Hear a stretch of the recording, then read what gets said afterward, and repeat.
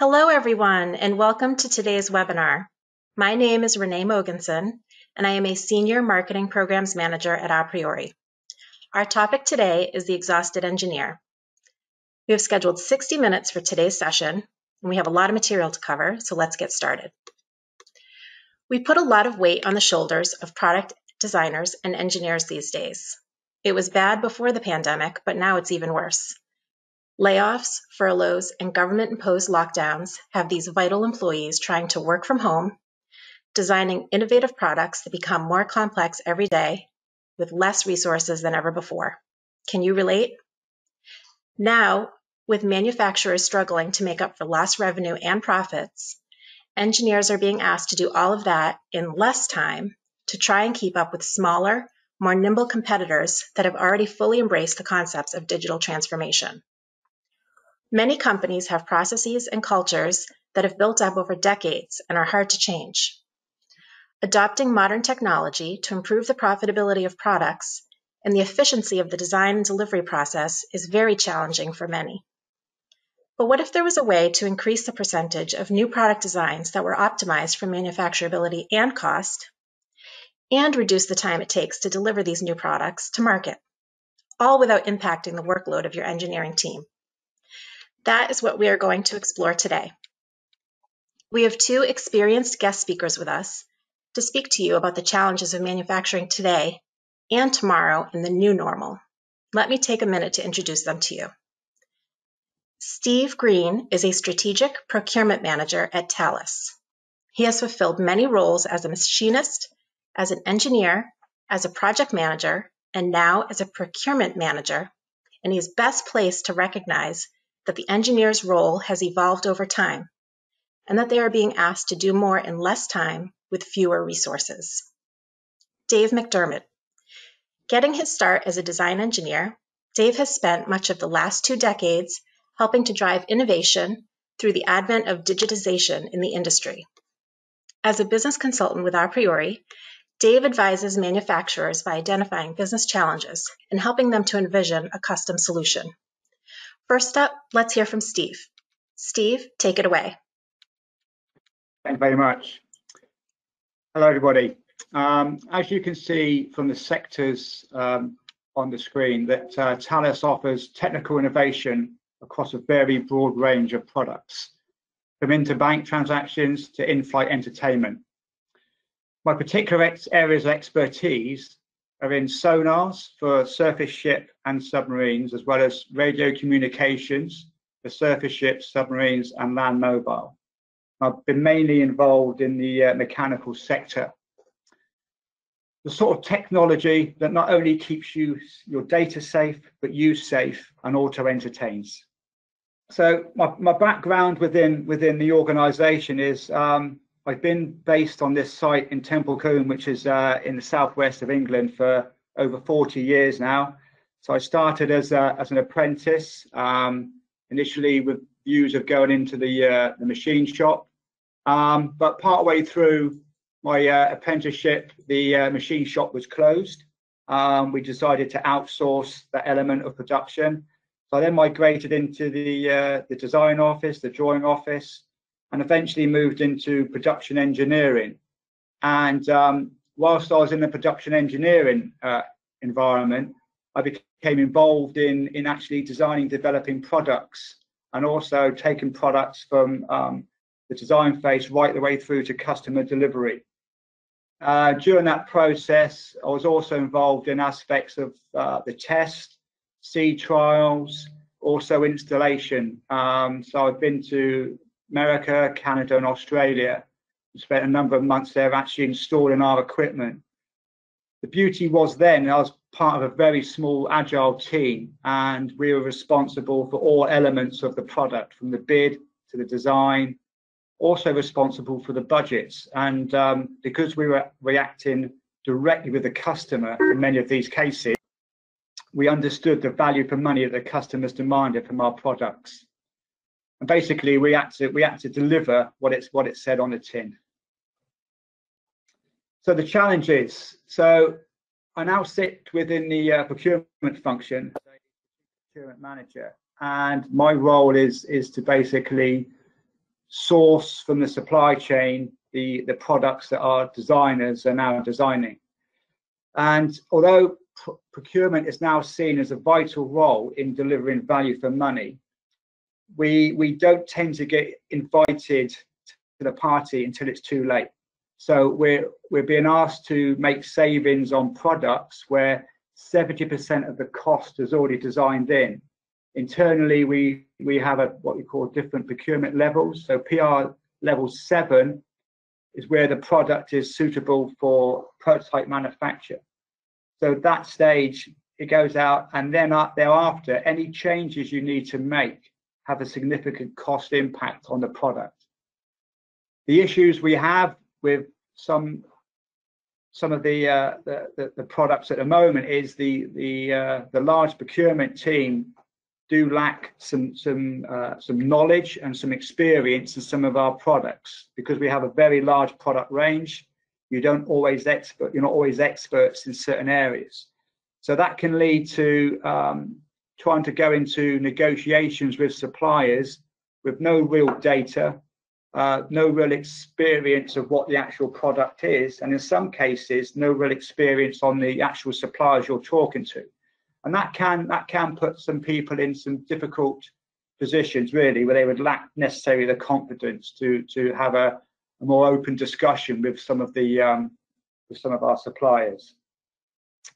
From an engineering perspective, we also have challenges, especially now that a lot of our engineers are more isolated than they were before. And when you come up to try and have a conversation with an engineer, I've quite often heard from them, I'm the designer, it's procurement's job to buy things cheaper. And they do tend to get quite upset when you start challenging some of the tolerances or some of the features that they've designed in, because when they're doing the design on their screen, the products look nice, they're well-rounded, the curves, it looks aesthetically pleasing. The problems what I'm seeing is that you can't necessarily put all those features into a product at the right sort of cost. So calling their baby ugly does tend to upset some of our engineers. But at the end of the day, we do have limited design and cost experience and the ability to do some value engineering within our products. So what are the options? So currently, the customers we deal with tend to give us contracts later than we would like, and the time to bring the product to market is shrinking. So one option then the business is to take on more engineers, to hire more experienced engineers. We then have challenges with the supply chain to actually ensure the parts come in on time. We then tend to bid a bit of risk in our proposals as well.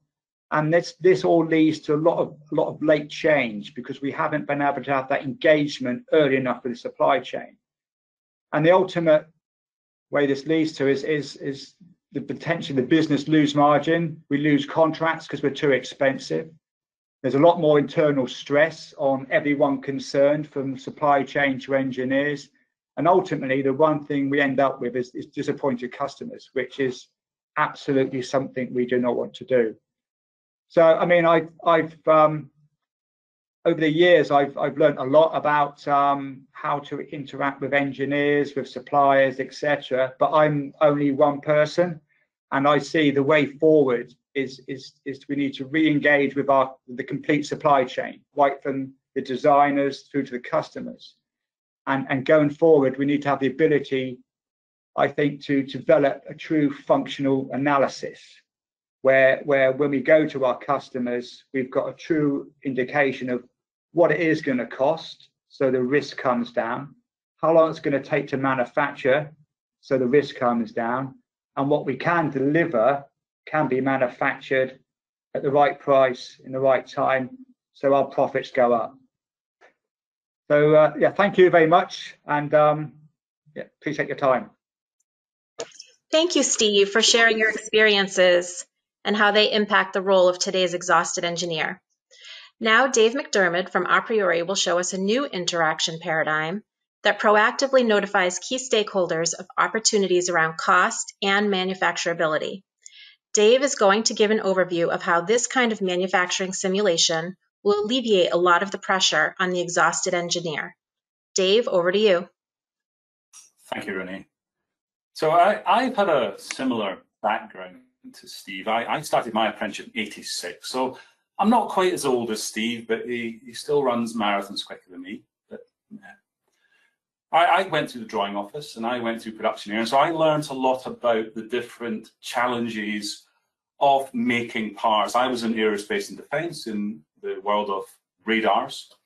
And then as a design engineer, I designed hard disk drives. Now, as a design engineer, I literally was exhausted quite a lot of the time. I was the exhausted engineer. I was the one who was staying up all night, literally, in a small company just outside Edinburgh, sleeping on the boardroom table to get a design ready for production the following morning. We just had to do what needed to be done. My experience in the world of production engineering beforehand was very valuable. I helped to design cost-efficient parts. But that's not always the case, especially today.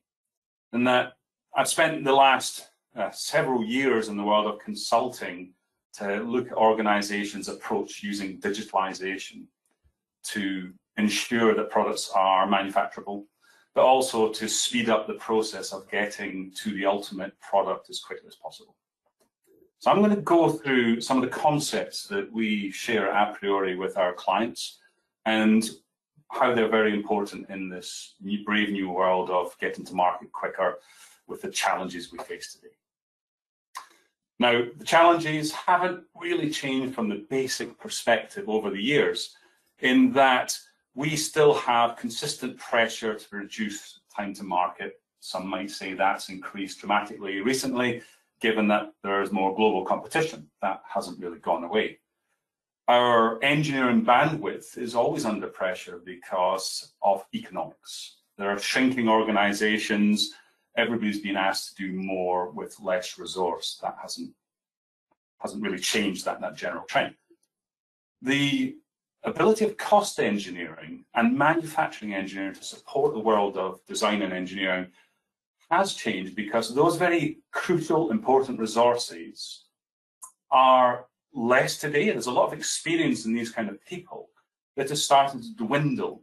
And some companies are looking at ways to try and keep that experience in the company by using technology as well as using development strategies for their people. The modern day apprenticeship is coming back, but there's always a challenge of there's not enough experts. As Steve described, there are engineers in the organization that he works for that he could spend all day with, but he has another job to do. So we can't use that expertise all the time. And of course, there's always something. Today it's COVID-19, where we have a pandemic that is disrupting everything from supply chain right through to remote working for everybody in the business. But there's always something. Therefore, if we want to address these challenges, it's a never-ending battle, and we need smarter ways. The implications of these, of course, are classic. Late-stage changes, late-stage ECOs, as a result of not getting things right, is a classic. And we seem to manage that today. We always get to market in time, but perhaps with a compromised product, a compromised price, or something that's not quite what we planned. And then we spend the next few years value engineering or doing activities to try and fix what we didn't get right first time. That costs money, and we miss opportunities, depending what business we're in. And quite often, the final point here is that perhaps we don't make the right decisions about which programs to pursue, which projects to run, not just whole new product introduction projects, but where do we invest our resources to grab market share or to take opportunities that lie out in the world. So these are classic implications and challenges. Now let's look at the engineer. The engineer's job is to go from this page here, from left to right, from nothing to something, to complete a product design, to go through all the testing, verification, to do the analysis and simulation, to write up paperwork that proves that it's going to be good, to make sure we're not going to get sued later on through some sort of litigation. There's so much to do in engineering. That program is one in which our major focus in engineering is, and this is why we are literally exhausted. So let's look at an example of an organization who is going to take this product here, which is a low volume product, and we're going to re-engineer it to be higher volume. We're going to take this to market as something that's going to fulfill a new emerging demand in the world, which is people are doing more DIY. This drill is for businesses who are engaged in building houses, but more and more us homeowners want to do things ourselves. So an expensive product like this, we could re-engineer it as a home product and take it to high volume. And already for some of you in this line of business, you can see the challenges of going from low volume to high volume. We've got some work to do. The journey from left to right is that we need to then complete a design that goes from something we already have, some carryover design, like for example, the chuck of this component is already a standard thing. We just want to reuse that, and we'll re-engineer some of that bar and tube stuff to be die cast and make it easier to produce in high volume. That's our job. What we don't want to do is to make sure that when we get to the end of this program here, we haven't missed the release date, and we certainly don't want to go over cost. So we're going to high volume market, and the potential extra overspend is really going to hurt our business. That's what we need to do. Now, if we want to do that smart, we're going to go along a process of designing. We're going to progress the design of the new components. In parallel, the part of the business that Steve represents are thinking about how they acquire those parts we design. And that includes how we're going to manufacture it, how we're going to stock it, where we're going to keep it, where we're going to make it. So to be smart, to make sure we are effective for business, we should ask ourselves these kind of questions in design. What's the best manufacturing major process group to make things in? Fabrication, sheet metal, casting. Could we even use composite, 3D printing? Some of these emerging new technologies which could be cost effective in certain conditions. At the same time, the purchasing group, and when I say purchasing, again, I mean holistically, the whole people thinking about bringing it to bear, operations. What do we buy it in? What volumes? Where do we buy it from? Which processes and machines? As we get towards the end of the design phase, we hopefully are asking ourselves, is this really the most cost-efficient design? And do we have the right price we're paying? And the two kind of go hand in hand, as I'm going to describe later on. If we get that wrong, which often we do, let's face it, we always have to do some degree of late stage change as a result of that. Change from design issues, but a lot from manufacturability or cost issues. If we get that wrong, we have to fix it before we commit to tooling, before we start production runs that are going to make us run a loss for too long. And these are the things that really consume engineering, these late stage changes. These are things that we didn't plan to do. So if you think about that journey as a journey of the development of a digital twin, a representation of the design and the processes for manufacture, then we change these all digitally before we get to the final release. What we'd love to do, because that takes resource and effort, is flatten the end of that life cycle. Taking away late stage change from cost of manufacturing means we've got two options. One, we can move the release date earlier on. And for some industries, that's great. I can get to market early and steal market share, which is extra revenue contribution. That's fantastic. But for a lot of industries, including Steve's that we've just heard from, the end date is fixed in time. Therefore, we also have the opportunity to do something slightly different. We could do more innovation. I can take the resource that I use to fix problems later on and put it earlier on to focus on innovation. Innovation around the product to make it more competitive, but also innovation around manufacture and procurement. I could focus more on how to make this easy to procure, make Steve's job easier by designing out cost. I could also do this with the same resources that I have, or potentially fewer if I'm in a shrinking organization. So all I'm doing is taking the same resources and focusing on what we're supposed to be doing, designing great products at a price that's affordable so we can win market share. Unfortunately, as we all know, there is something that's going against us, which is the ability to actually influence cost and manufacturability. At the start of the life cycle, we can have a huge impact on cost and manufacturability. The decisions we make have a dramatic effect on it. Unfortunately, the availability of digital information that tells us what it is we're actually going to make gets in the way of that. We don't have information to make decisions on. At the other end of the life cycle, we have everything defined. We've got a full digital definition of what we have. Therefore, we can make analyses and assessments. However, it's too late. Too late for making changes. Therefore, we can't have an impact on cost or manufacturability. There is therefore this window of opportunity, this sweet spot where we can, where we are at a point of good information fidelity, the white curve, and the yellow curve is where we're just starting to lose the ability to make an impact before we commit to long lead items and to tooling. This little window spans between the first time we have a CAD model, and when I say first time, I mean when we've got a shape on the screen, and when we've actually committed to release to production, when it's with ordered tooling and long lead time materials and so on.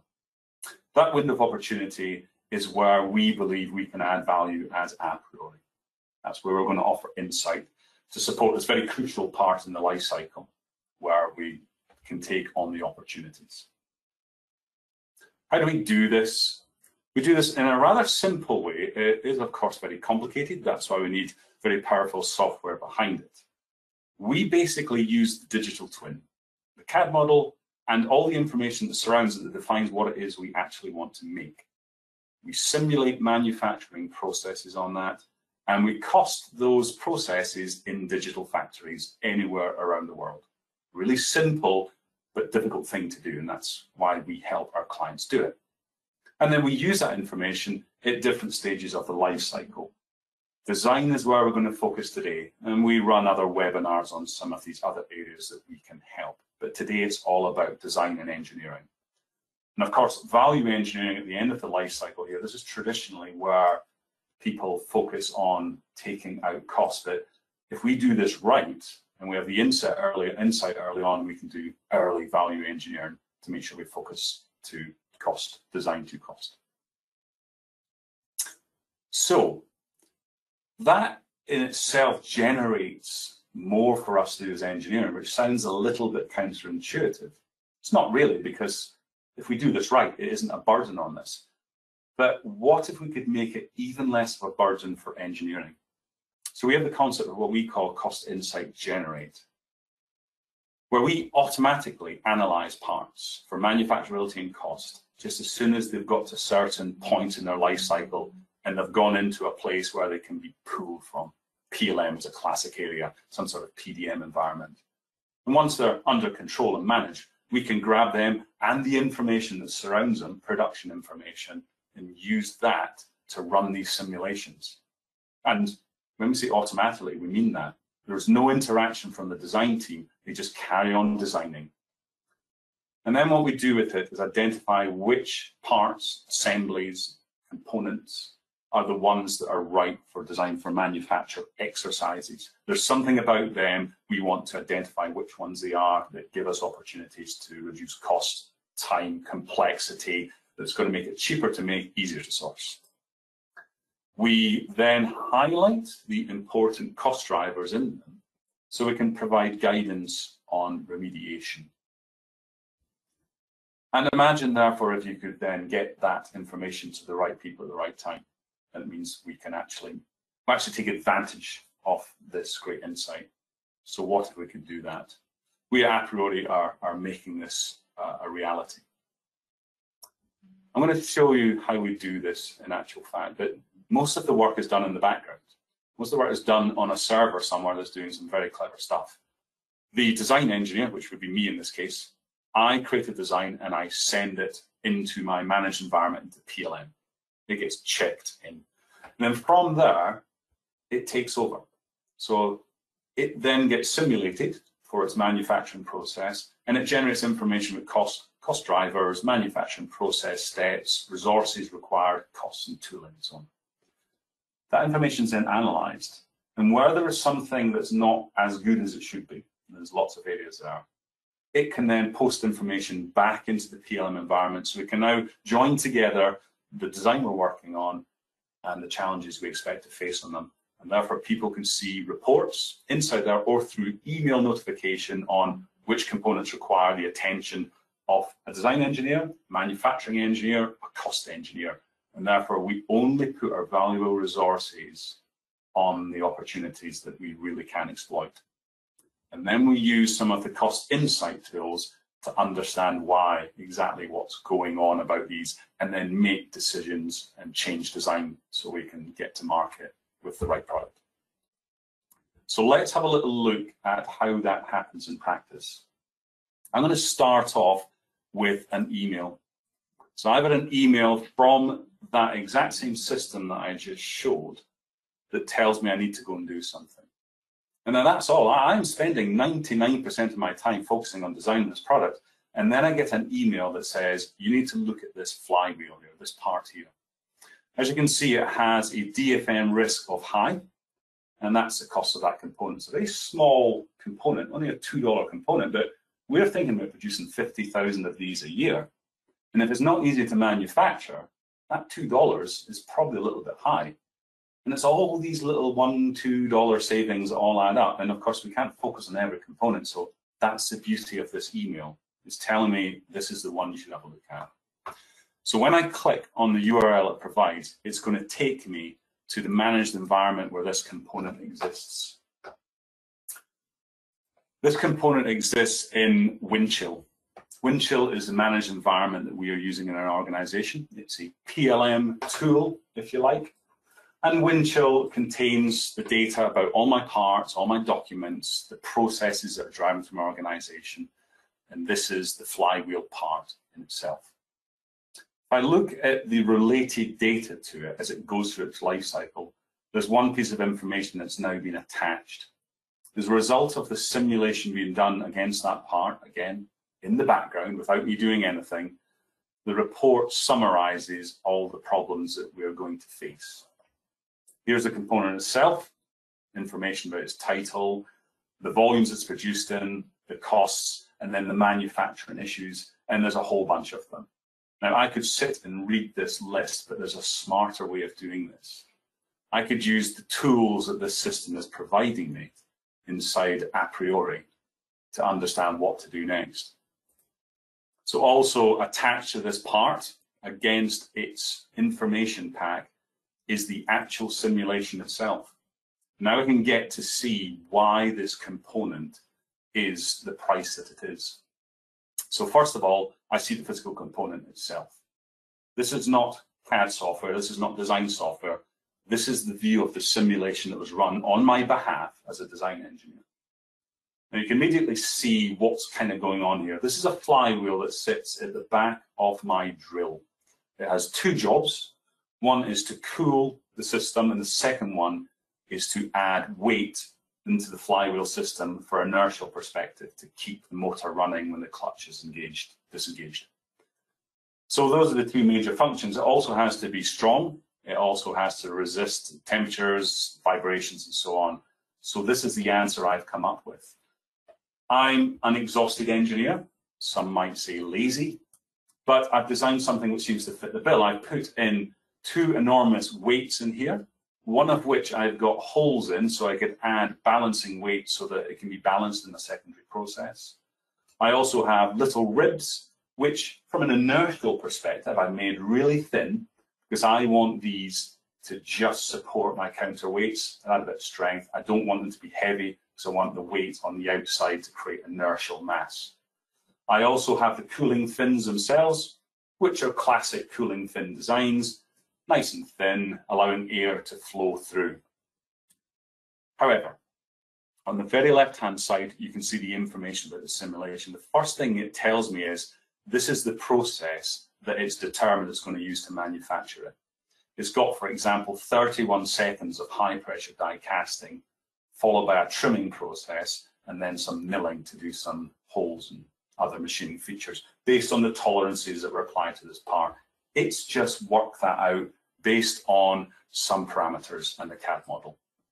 CAD model's the crux of it, but also it knows which major process group it's going to be manufactured in, where it's going to be manufactured in the world, and volume, batch size, material. All this data has come from the world of PLM.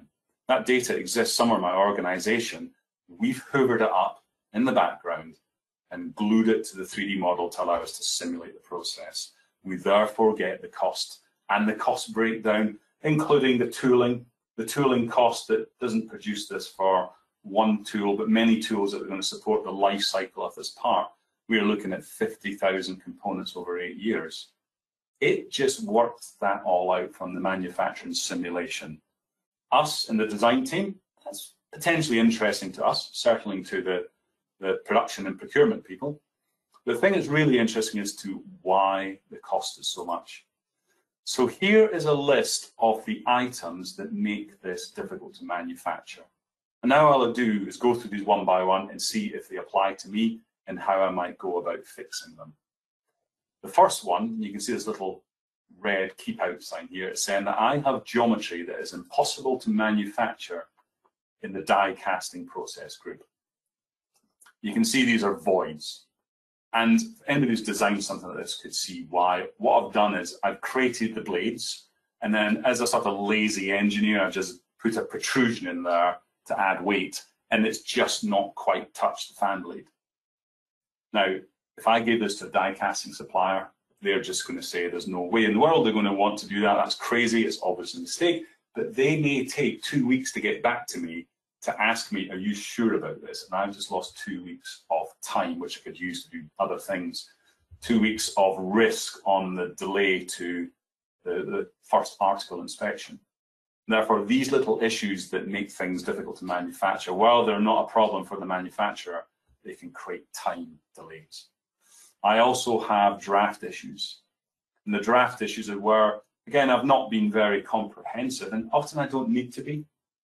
I've not drafted these big, thick sides here because they're big, thick parts. These fan blades, however, the drafting on these faces and the drafting on my little ribs down here, these are on thin walls. And if I leave it up to the supplier to draft them, they may do it in a certain way that will either impact the yield of the part, which equals cost, because perhaps 1 in 100 parts will have a deformation at the top of here. And also I may have, again, the toolmaker might take several weeks to come back and ask me what I want to do about it. Same with the thin fan blades. There are other issues in here around blind holes. It's just suggesting that they cost money in tooling to make blind holes. I also have a material thickness violation. It tells me down here that my current minimum wall thickness is 0.4 millimeters. And it says for this component and material, I need to make it above 0.5 millimeters. Again, I think there are manufacturers out there who could do that for me, but perhaps the ones I go to can't. Perhaps I limit the ability for procurement to find a supplier because they need a specialist one. They lose the ability to bargain, and again, the cost of the component goes up. All these little things lead to quality, delay, or cost implications to greater or lesser degrees. And if I really want to re-engine this product, perhaps I could sit down with my cost engineer or my manufacturing engineer to do it. But remember, this is the only part I'm looking at today because this is the one that's come through the system and said it needs some attention. And there are other features in here. Now, there are other tools that we could show in another webinar that show you how to explore the thicknesses and the details behind it.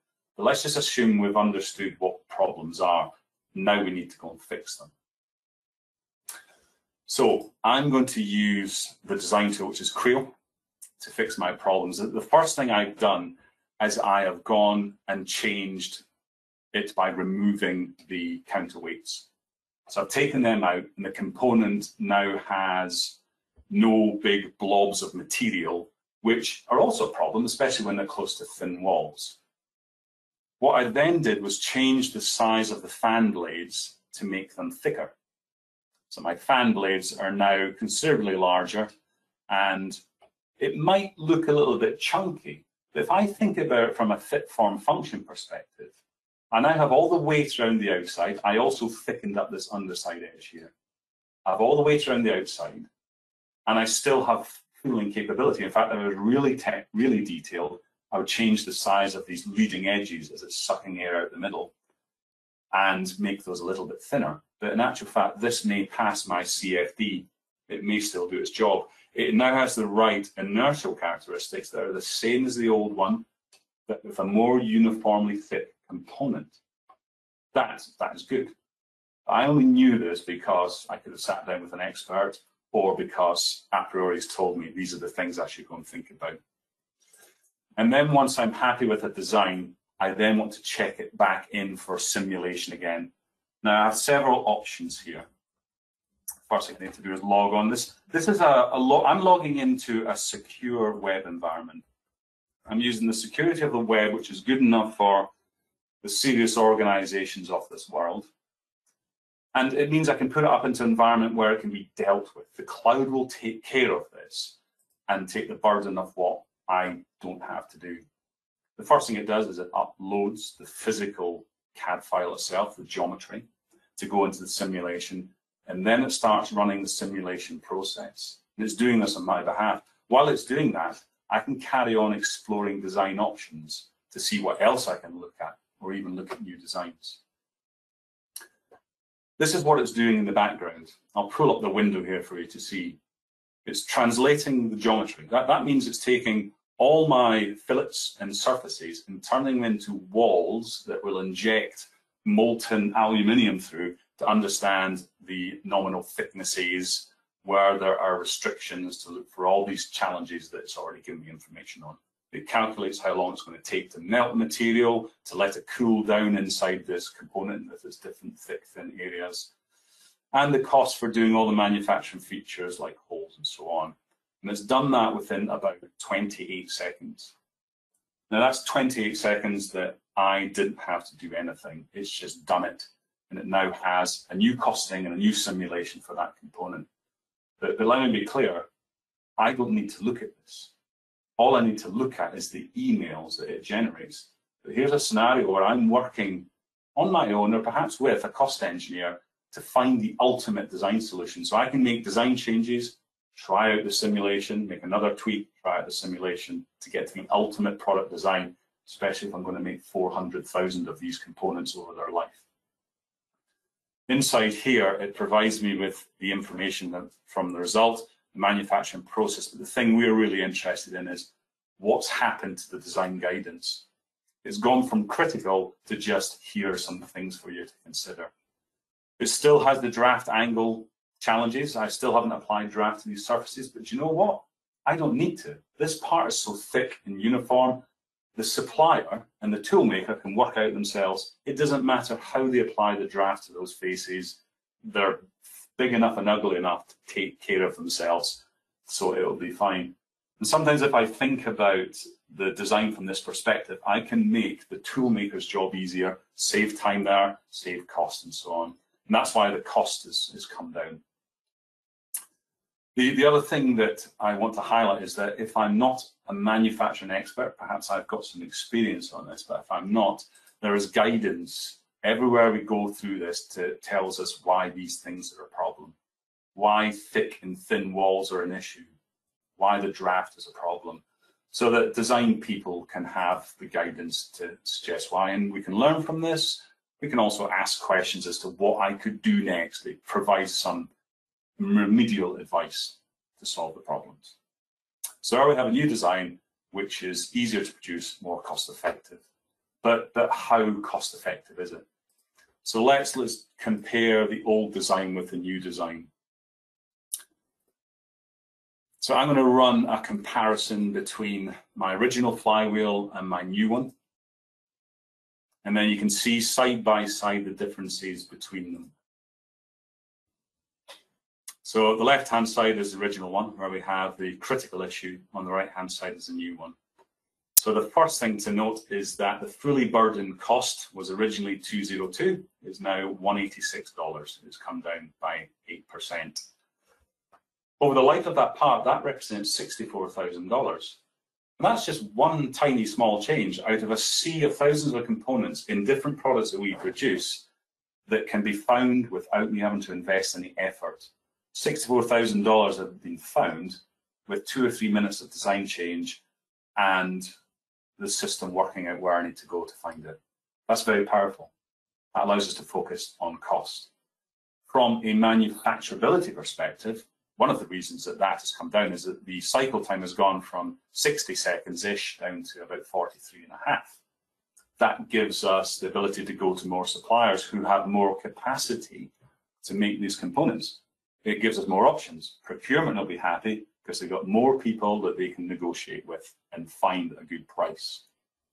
On the subject of price, also the way I designed it, this manufacturability issue allowed me to look at a design for manufacturability issue, which is material. So I've gone from 200 grams to 190 grams of material because all I did was move the material from the inside to the outside. And I did this because I'm not being a lazy, exhausted engineer. I'm being focused on manufacturability. And in doing so, and I'm able to do that because I've found some extra time. I don't have to fix this kind of problem later on when it's really difficult. I have time now to do this at this point in the life cycle. And as you can see, all the other parameters have come down. I can see what the process is behind that and why. So that's how we get a component. To get into its PLM world, it can be simulated, and then the results of that can be presented to people, not just as a list of here's the thousands of things you can look at, but here's the one opportunity for us to make savings.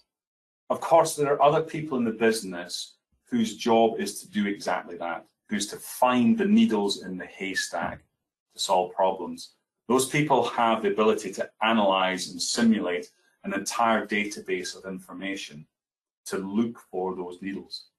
Here, for example, I'm going to run a report on not just this product, but all the die castings that have been designed in our organization before we've committed to production, and look for needles in haystacks. Look for the ones where we can save money.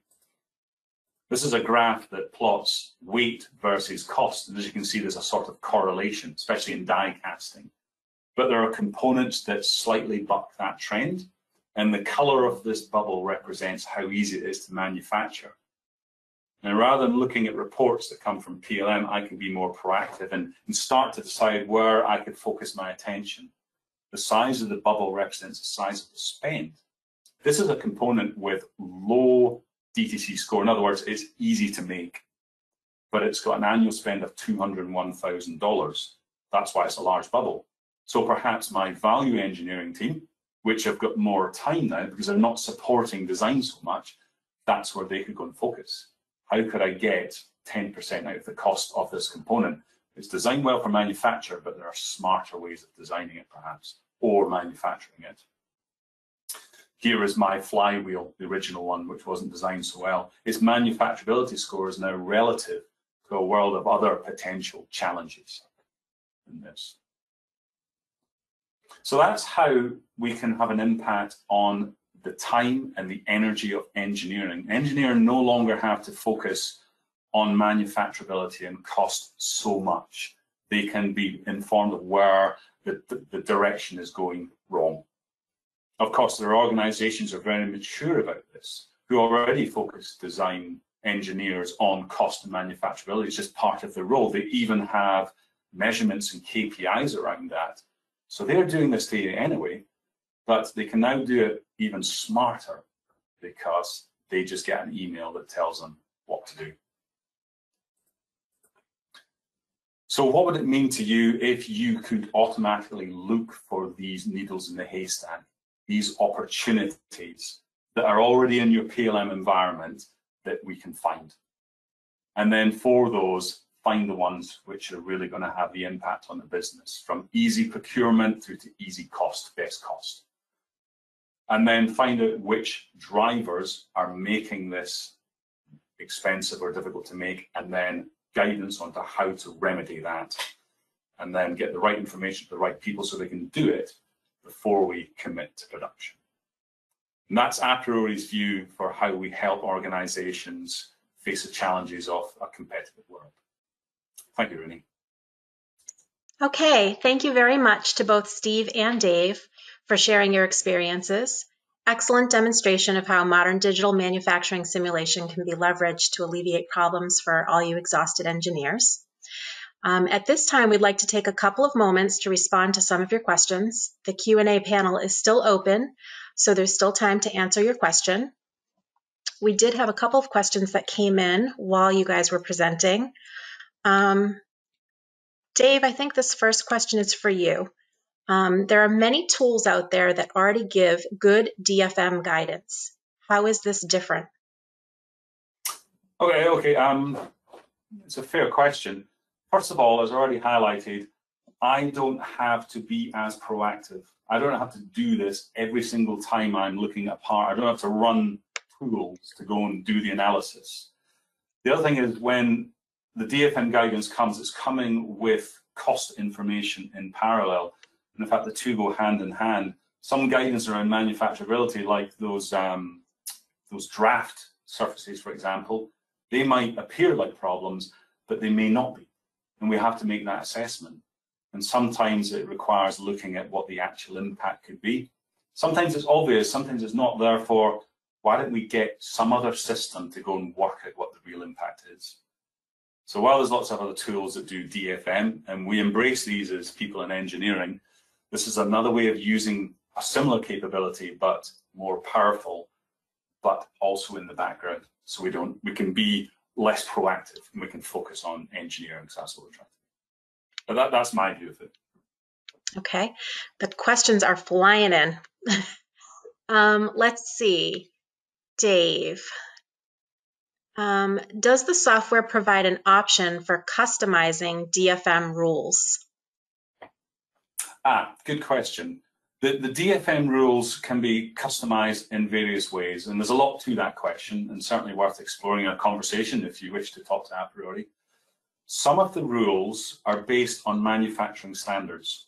For example, you would go to a grinding process on a component this size once you get over a 10 micron flatness tolerance.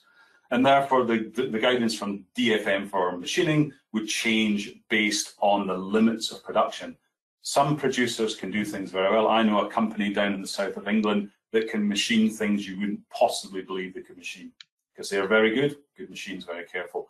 Their standards for manufacturability are much higher than other companies. So we can customize it to account for the fact that different companies can do things to different levels. We can also generate slightly different rules. We can make things crop up that are perhaps more important to some organizations, others more bespoke rules as well. So it can be configured to suit the aspects, and that's important because some of our clients are in nuclear, some of them are making plumbing fittings to go into the hidden cisterns of our bathrooms. Okay. Hope that answers the question. Next question is, will the design engineers have to set manufacturing location for the parts in advance? Will the cost of the part change with location? Yeah, so first of all, the cost of the part absolutely changes with location, dramatically in some cases, depending on the part and the material and the cost drivers. The design engineer does not have to set that. And this is an important part of our principle of cost insight generate, is that that information lies somewhere else in the business. We suck that information up into the simulation from PLM or other systems that contain it, and we suck it into the cloud and do the simulation. Now, all the design engineer needs to do is check their part into PLM. We take care of the rest. Joe asks, how do you handle routing changes, such as plating and painting? I see secondary processes. So I just looked at a basic example here. Also in our other business systems, we have information that suggests about the other processes that are going to be used. And they go into the costing as well. So I just looked at die casting. It can be a die casting with secondary painting on it as well. That information can be found and applied to the simulation. Of course, to make life easier, if that information is not so easy to find, we can have component class types based on a classification that we can search on to say, if it's of this type, like an external component in a product, it always gets painted. And we can run a simulation on the painting cost as well.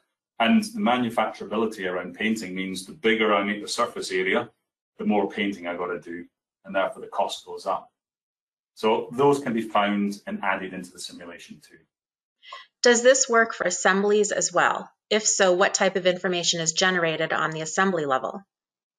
Okay, so for assemblies, the guidance we're going to get on assemblies is breakdowns of where the cost splits are. These are the main levels.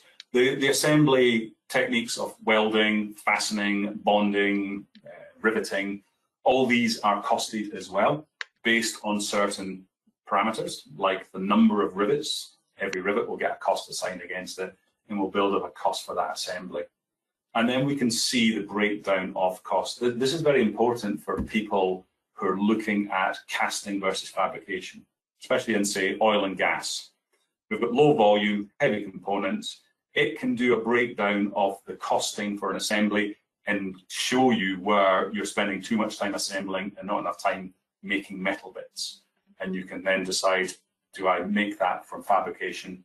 And then I can run the same simulations of casting and compare the two. And perhaps there's a trade-off at one point, or sorry, a switch over where I go from one to the other. So yes, we do assemblies, and the guidance is mainly around where the different costs are attributed. And we get insight from that. Okay. When do you define the VPE, the volume, and the batch sizes? Okay, again, that's taken care of by Cost Insight Generate. And I know this person's asking this because they know how aPriori works.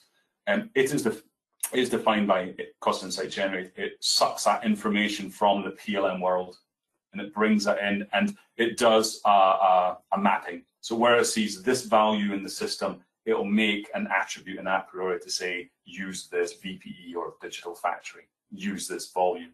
So we find that on your behalf in your systems and then use that to run the simulation. So again, just to be clear, the design engineer doesn't do anything. They don't have to type in stuff that they don't frankly know about or care about, in 9 times out of 10. That's not their job.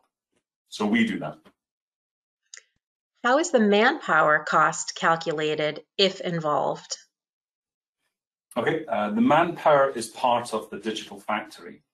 So it uses the concept of a factory in, say, Thailand, and it knows the average labor rate for a factory in Thailand, and it takes a cycle time that it calculates, 36 seconds for that die casting, and that's based on the simulation that said, well, that's the labor cost, 36 seconds, plus the labor cost of setting up the machine, plus the labor cost of trimming, 5-axis, inspection, painting, etc. And they all have slightly different labor rates.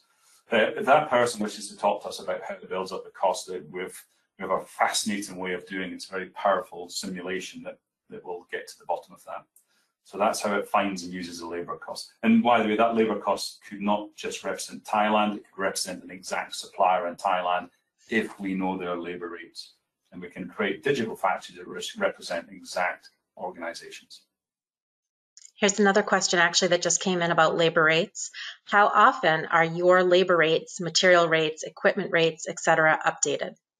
Okay, so 4 times a year we will produce a new set of data, and we gather this data through various consultancies and agencies around the world to build up a picture of what it looks like every 3 months, 4 times a year. That's all very well for high volume savings, but how does it help low volume manufacturers like us? Fair question. Yeah, high volume is an obvious opportunity. Low volume, in the organizations that have high value, low volume, there's still lots of money to find. And if you think about, say, oil and gas or nuclear, we're producing 1 or 2 sets of very large, expensive parts that take an awful lot of effort to get to the point where we manufacture. If there's something wrong about it, then we have to unpick so much that it can really impact our program. So time starts to become important.